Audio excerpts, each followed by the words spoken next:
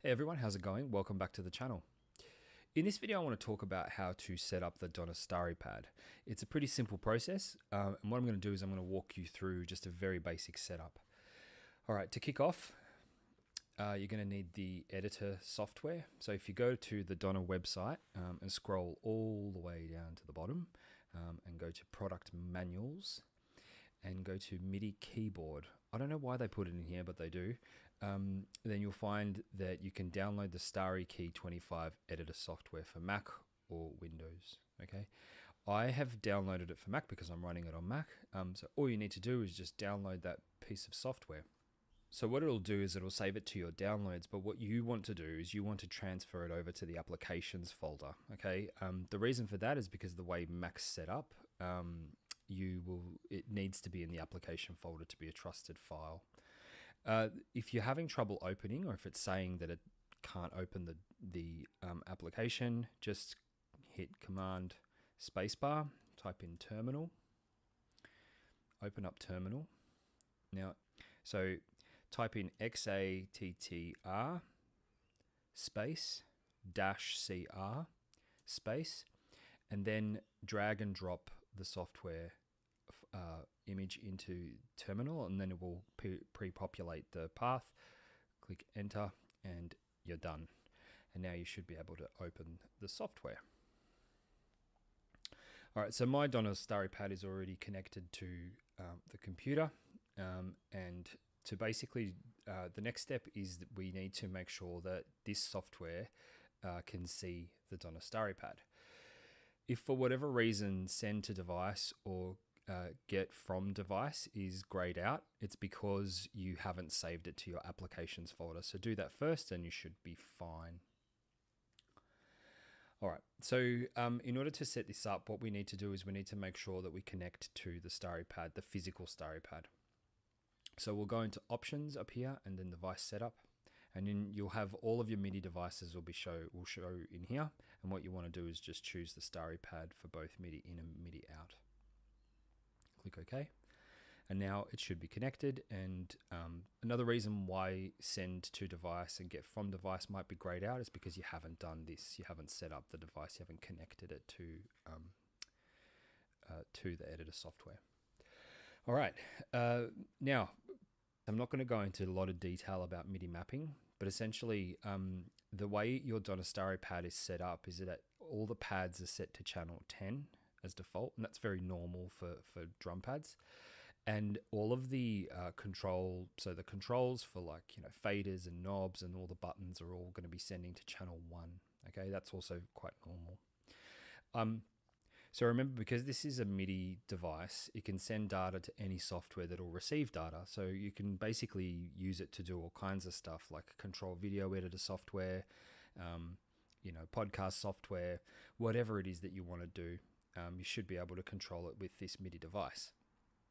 So in some instances, you're going to have to change the channel, you're going to have to change the mode, you're going to have to change the notes, etc., in order for it to do what you need it to do in the software that you're using.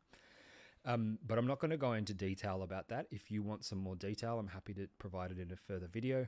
But for this video, I just want to basically show you how to connect to the software, and then basically what you can do within your digital audio workstation with it.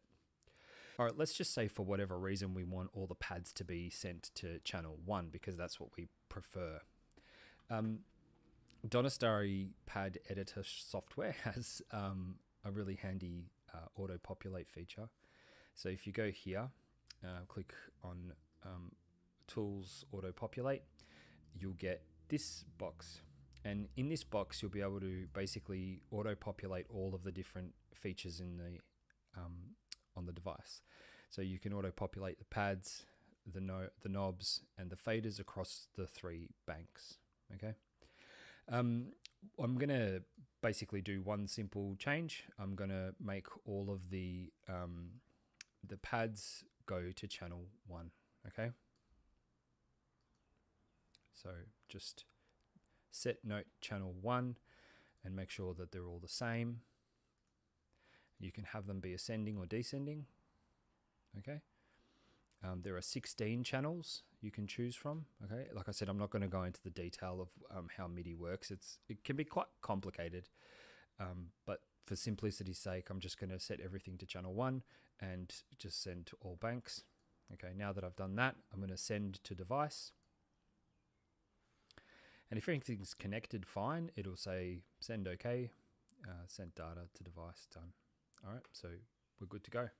So all of the pads now will be going to channel 1, and so will the knobs and the faders and all of the buttons. So we can close that out.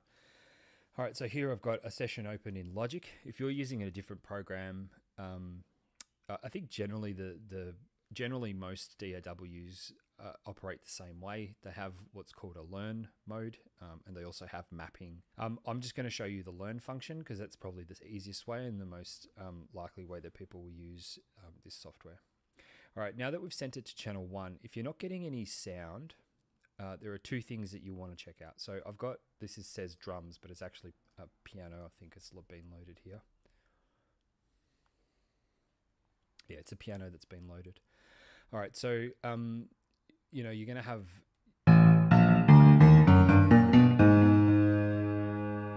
this is working, and the reason it's working is because Contact has, you can tell Contact what channel to receive MIDI from. Okay, so this particular instrument is receiving MIDI from all channels omni.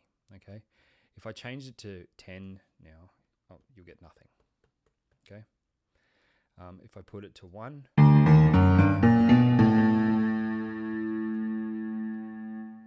it'll receive from 1 because all of our pads are set to 1. All right, but I'm going to leave it on omni. All right.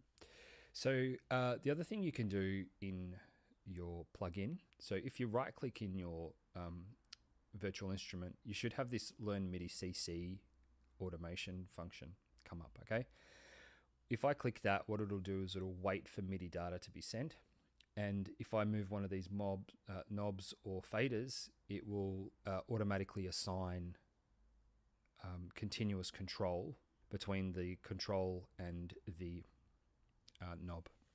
So I'm going to click on that, and then I'm going to use this fader. All right, so now I have a continuous control MIDI going to the size of the room, I'm assuming.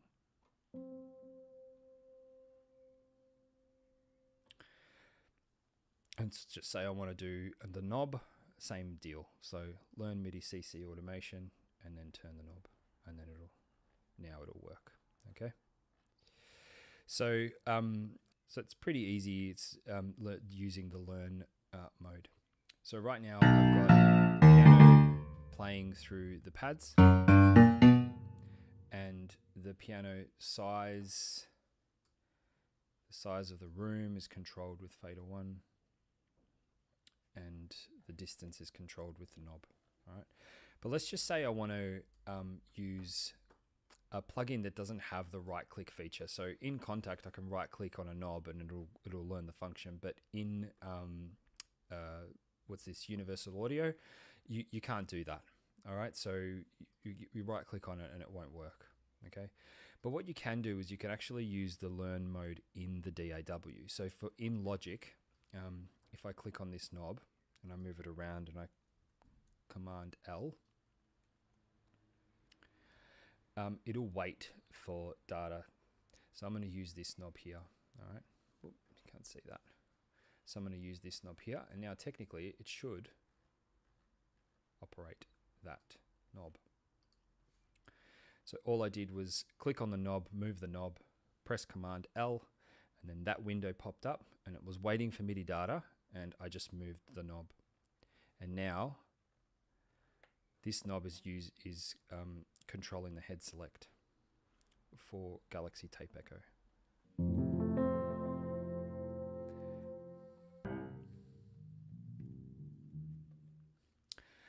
All right, so that's pretty much it. There's not much more to it. If you have problems with it, then try disconnecting and reconnecting your device. It could potentially be that it hasn't picked it up.